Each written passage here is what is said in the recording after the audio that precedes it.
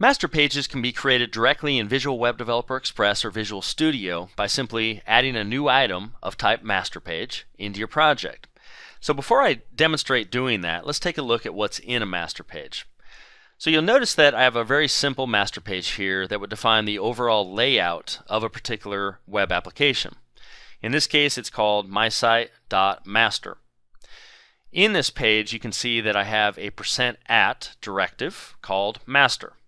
And we talked about directives earlier, such as the page directive, register directive with user controls, and now we're seeing the master directive. The master directive simply marks this particular page as being a master page, of course. Now, we can put all of the different content that we want in our master page, and anything you put in here will simply get output. So in this case, I have my body tag, my HTML tag. I can have a head in here if I'd like with some JavaScript files, some CSS that I want on every page. And then the key thing that you need to put, though, is at least one content placeholder server control. So in this example, I have one with an ID of ph1.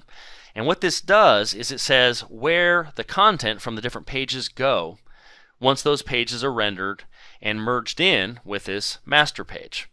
So what will happen is a content page will define a content area that will match up with the ID ph1 of this content placeholder, and then at runtime it'll automatically get put in this area right below the image that you see here. So that's kind of the fundamentals. So the big thing to grasp at this point is that master pages have the HTML and the body and even the head tags in them. You won't put those types of tags into your content pages because, of course, we only want to define it once. So let me show a demonstration of creating a master page and adding it into an existing web application. Adding a master page into your project is as simple as right-clicking on the project, going to Add New Item, and selecting Master Page. Now for this example, I'm going to call it default.master. And you'll see that Visual Web Developer Express automatically adds in that master page and really starts us off with everything we need to get started here. So you'll notice at the top we have the master directive, and then it's added the standard HTML tags that you would see in a full HTML page, because this does represent the overall template, the overall page layout that all of our different pages in our site are going to use. So we have our HTML tag, we have our head, and we have our body. So I'm going to come in and just change the title to Time Tracker. I'm going to go ahead and shorten up two server controls that it added, which are content placeholder controls, just to make it a little easier to see everything.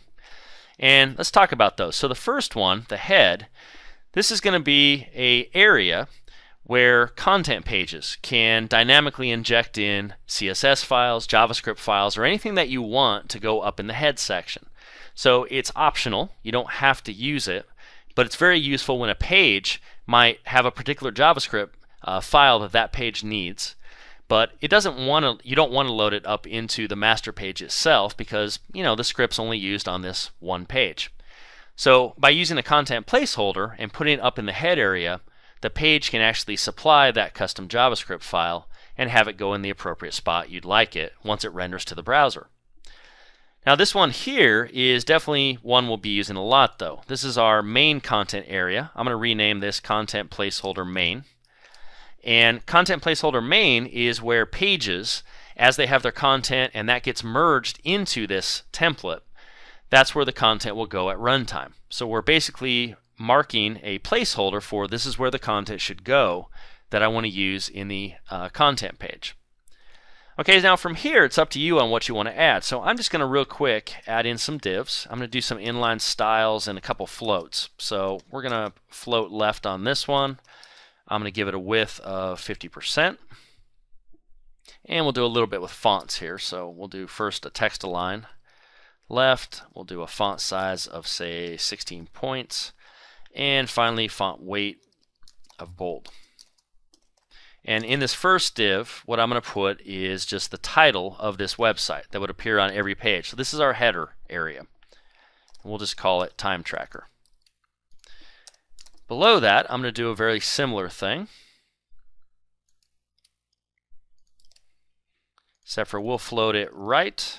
I'm going to account for any padding we might need. So I'm going to do about 47%, float the text right, and that'll do it for that guy.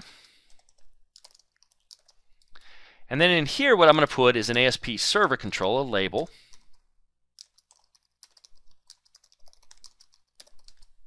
And this will be used to write out the current date if we'd like. So I want to demonstrate that we do have code behind files. You'll see that over here.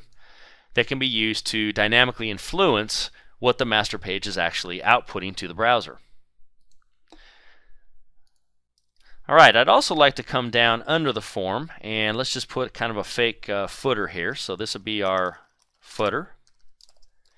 And then let me just make a quick comment up here. This would be our header.